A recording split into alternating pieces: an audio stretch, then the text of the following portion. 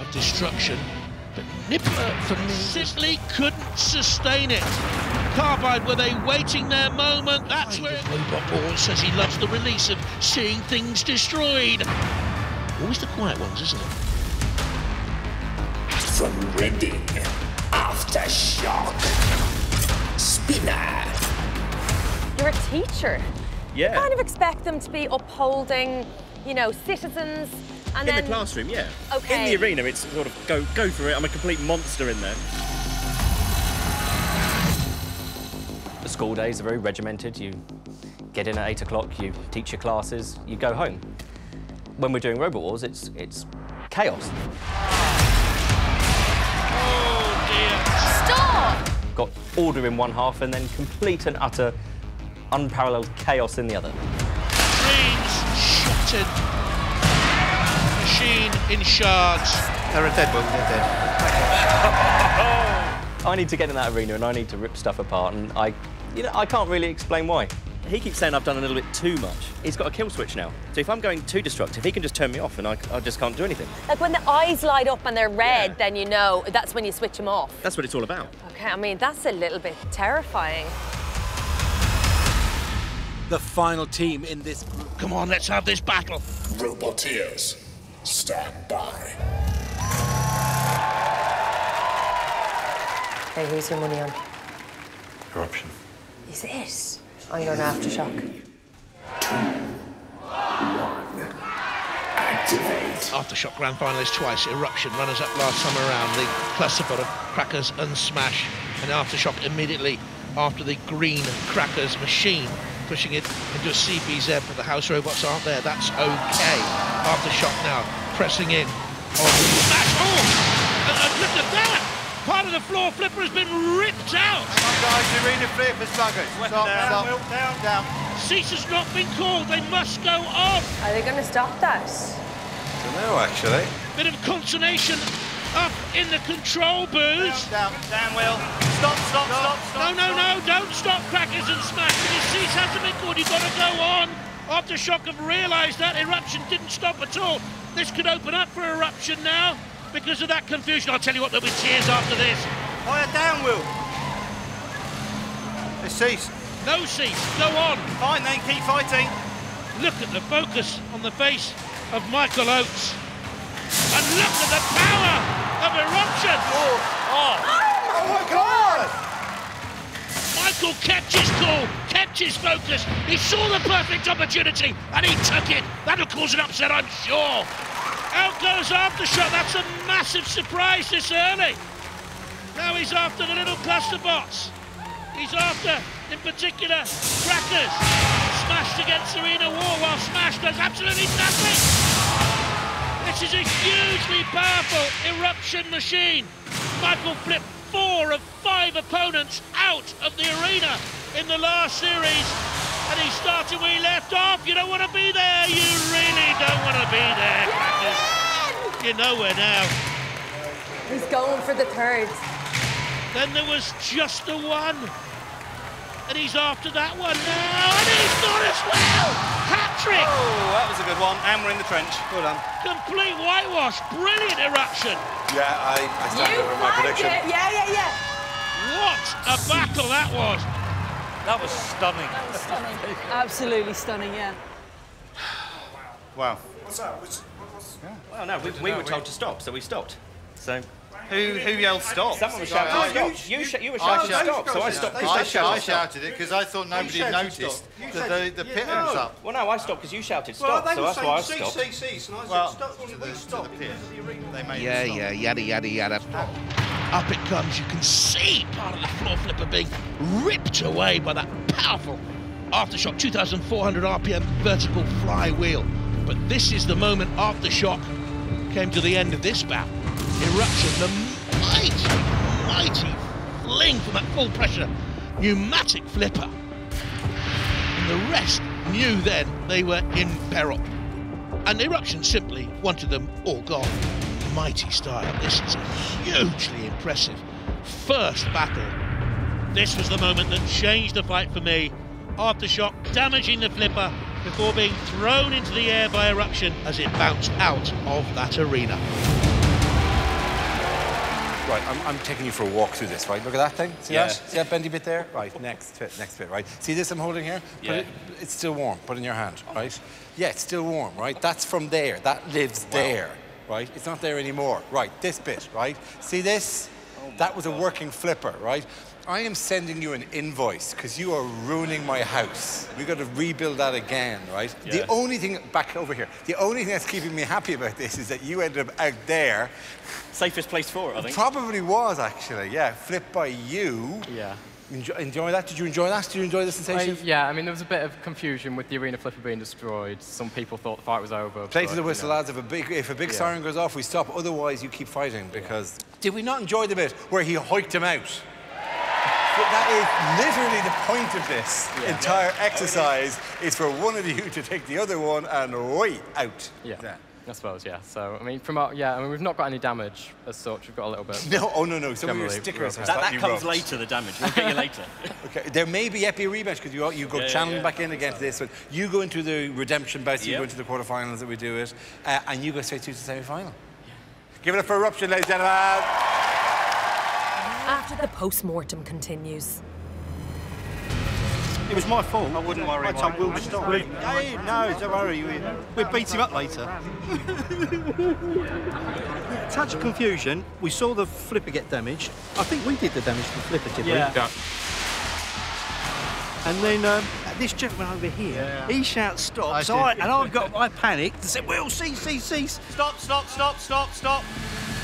Fire down, Will. Oh, we're not ceasing, or what? Cease. He was powering down. And then a certain young man called Michael rear-ended us.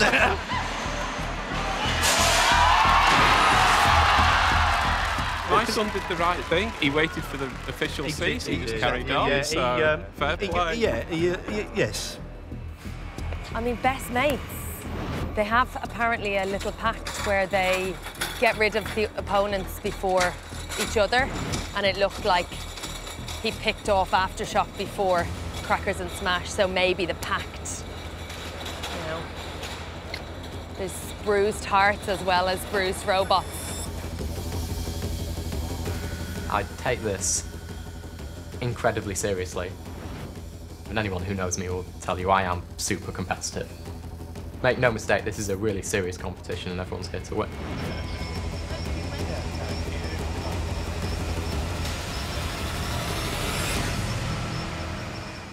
This is our last chance of redemption in the competition, so we've got to go in and just annihilate them, really. It's all out. We've, got to make the most of this second chance. We didn't have enough red mist in the last fight. We've got to come in, just go for it, like I used to. This time, no holding back, and just, we've got to smash it. In the arena for this battle, the ever-so-pushy Shunt and the equally persuasive Sir Killerot. 3, 2, 1, activate. This to stay in this heat of Robot Wars. The winner goes through to the semi-final. Aftershock splendidly tossed out of the arena in that early battle. Now fighting with Gabriel 2 to survive. You can see the mace of Gabriel 2. You can see the concentration on the face of Will Thomas. Is he evil? Go in and kill him.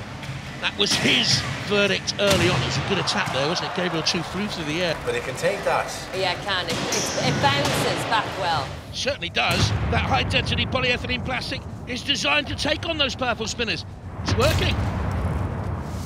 The tyres took the punishment as it bounced down, took the shock of the landing, and they're up and over the big vertical flywheel of Aftershock. Now that could be crucial. Gabriel 2's ground clearance seems to take it up and over the flywheel so very easily. And it does have that entanglement chain out there, which seems to have been eaten away. Oh, hello, there's the entanglement stuff. Oh, good stuff. It works, kind of. Simple nylon rope attached to Gabriel 2. If it gets caught inside that spinning disc, it could disable that Aftershock weapon. And with it, Will's dreams. Will, there's plenty of entanglement around. A little bit of instruction there from Ian, who used to work on fighter jets. Leave him be. Just wander around. Son Will at the controls. And in underneath, Gabriel 2. This is a tense one. Now, is Gabriel okay? Oh, it's such a shame. He actually got them. Gabriel 2 is not moving. Stop moving. It's stopped moving. No, not moving. Yeah. Gabriel 2 is in the claws of Sir Killalot. Oh, Killalot! No, not the mace. Oh, no, not the mace. Oh dear, how cruel is that? Well done, Killalot, we love it. We love it. Chopped his head off. Gabriel 2, great battle, great bravery. Bye-bye. Oh, well done, kids. Sorry, you did so well against Carbide. Okay, well done. Well done. I like toast.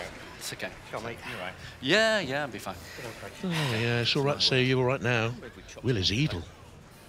Though the first time the entanglement looked like it might actually be good for something. Did the entanglement work? Did it really? The flails there trying to stop the flywheel. Not too sure it really worked. Gabriel 2 up on one wheel. That's better use of the entanglement. Look at that there. That's what it's there for. But look at the flywheel just chomping it up, spitting it out. Came in again on Gabriel 2. Up on its side. Gabriel 2 landing there with 110 kilos of weight. I think something got shook up inside. And it was a heavyweight KO blow from Aftershock.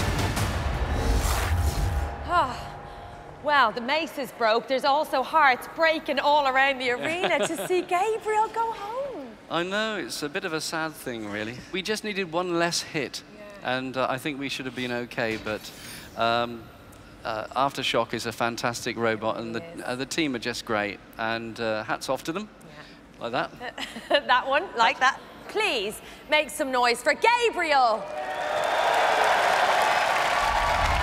After a fantastic start against champions Carbide, Gabriel 2 are now out of the competition. Aftershock are there. They've put on their Carbide blade. This is a weapon that they've designed specifically to deal with Carbide because they were beaten by them in the grand final. So this is payback time. Will and Ian are looking a bit more worried than they, I think, would like. But they've got more speed, they've got more power, and they're going to try and take down the champions. Almost time for you to get in. This looks like quite complex work to be doing at the last minute. Yeah, I mean, we swapped our disc out for a new bar, and while doing that, we found our weapon motor was seized. Oh. So we're switching over to a brand new one. Yeah, OK. Can you do it? Oh, yeah, we can. Let's have a look at Aftershock. Will and Ian Thomas have been fighting robots for 10 years. They've made the grand final twice. 24-kilo spinner has a tip speed of around 140 miles an hour. Although spinning slower than some other spinners, it carries more weight at the edge, which means it delivers more kilojoules of energy into its opponents. Team captain Will is a mild-mannered design and technology teacher by day. This Jekyll and Hyde of robot balls says he loves the release of seeing things destroyed. Always the quiet ones, isn't it? The robot to beat again this year, Carbide, with a brutal 25-kilo bar spinning at 240 miles an hour. The team, Sam Smith and Dave Moulds, upgraded the already incredibly powerful robot by a further 20%. I think Sam and Dave will have to work harder this year, we know that, to keep ahead of the pack. Can they handle the pressure? In the arena, the single scoop of pain with Shunt and the waffle cone of destruction with Sir Killalot. Will we have a repeat of the last series final, or will Aftershock face off against best friend Eruption? I think if anyone can dethrone the champion at this early stage, it could be Aftershock. I think we should hide behind the metal bar a bit. 3, 2, 1, activate. Aftershock with the one-tooth solution, the new blade especially for Carbide. Carbide with the new batteries for a battle like this. Oh! Well, they're untroubled so far, Carbide. They came together there. Will Thomas trying to get that one-tooth solution working on Carbide, and it looks to be causing damage. The champions here are up against it. Huge impact between both machines. Drum's gone, disc gone. It's gone. The one-tooth solution, I think, is gone. I don't think it's working. And Carbide now senses they've got a chance to come in. Aftershock planned that weapon so that they wouldn't take so many damaging hits from Carbide. Are they dead? Will, we done or what? I think we're done, yeah. Yeah, we're stopped. Will Thomas is down tools. Oh, Aftershock is totally dead, so they're just being kind. Well, they were causing so much trouble for the champions, but the champions' reign continues thus far. Oh dear, poor old Will Thomas. I think we lost the drive motor early on. No, it's still. I think you've jammed it with the wheel. Will is going to be very disappointed with that. That was their carbide-proof weapon. Good slam, weapon to weapon. Still working Aftershock there, and I think they had the potency really to cause damage, but once that one-tooth blade stopped whirring, Carbide sensed victory, and that was a big slam on the... Look at the slam on the side of Carbide and the damage caused there, but they simply couldn't sustain it. Carbide, were they waiting their moment? That's where it went. That's the end of the blade. And that, of course, was the start of the moment when Carbide were on top.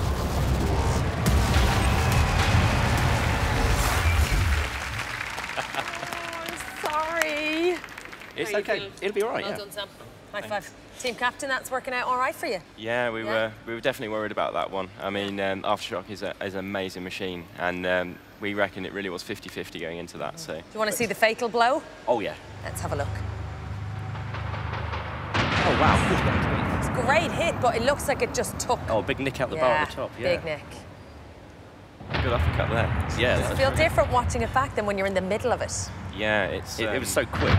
It feels like 10 seconds in there. Well, you need to go and get ready. You still have a good bit of work to do. Oh, yeah. Right, off you go. Good luck. Well done. Well done, lads.